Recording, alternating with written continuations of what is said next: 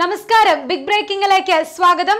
കേന്ദ്രം ആര് ഭരിക്കുമെന്ന് തീരുമാനിക്കാൻ സാധിക്കുന്ന സംസ്ഥാനമാണ് ഉത്തർപ്രദേശ്. കാരണം 80 ലോക്സഭാ മണ്ഡലങ്ങളാണ് സംസ്ഥാനത്തുള്ളത്.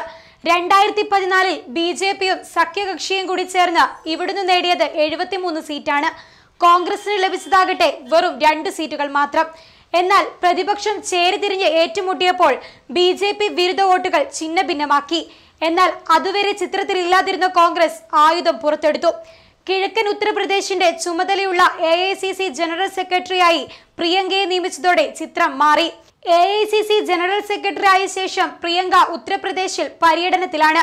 അതുകൊണ്ട് തന്നെ മാധ്യമങ്ങളിലും പ്രിയങ്ക ഇടം നേടിക്കഴിഞ്ഞു. 4 ദിവസത്തെ ഗംഗാ പ്രയാണം പൂർത്തിയാക്കിയതേ ഉള്ളൂ പ്രിയങ്ക.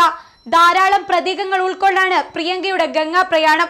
സ്വാതന്ത്ര്യ സമര കേന്ദ്രമായ സ്വരാജ് ഭവനിൽ താമസിച്ചുകൊണ്ടാണ് പ്രിയങ്ക പര്യടനം ആരംഭിച്ചത്. ഒരു വാക്കുപോലും പറയാതെ സ്വാതന്ത്ര്യ സമര ഭൂമികയുടെ വലിയ പാരമ്പര്യം പിൻപറ്റുന്ന ആളാണ് താനെന്ന് പറയാൻ പ്രിയങ്കയ്ക്ക് കഴിഞ്ഞു എന്നതും വലിയ കാര്യമാണ്. മുത്തശ്ശി ഇന്ദിരാഗാന്ധിയുമായാണ് പ്രിയങ്കയെ താരതമ്യം ചെയ്യപ്പെടുന്നത്. പ്രിയങ്കയുടെ നടപ്പും എടുപ്പും സംസാര രീതിയുമെല്ലാം ഇന്ദിരാഗാന്ധിയെ അനുസ്മരിപ്പിക്കുന്നു. അലഹാബാദിലെ ഹനുമാൻ ക്ഷേത്രം സന്ദർശിച്ചാണ് 1979 ഇന്ദിരാഗാന്ധി ഉത്തർപ്രദേശിൽ പ്രചാരണം ആരംഭിച്ചത്. അതേ ക്ഷേത്രത്തിൽ നിന്ന് തന്നെയായിരുന്നു പ്രിയങ്കയുടെ പ്രചാരണ തുടക്കവും.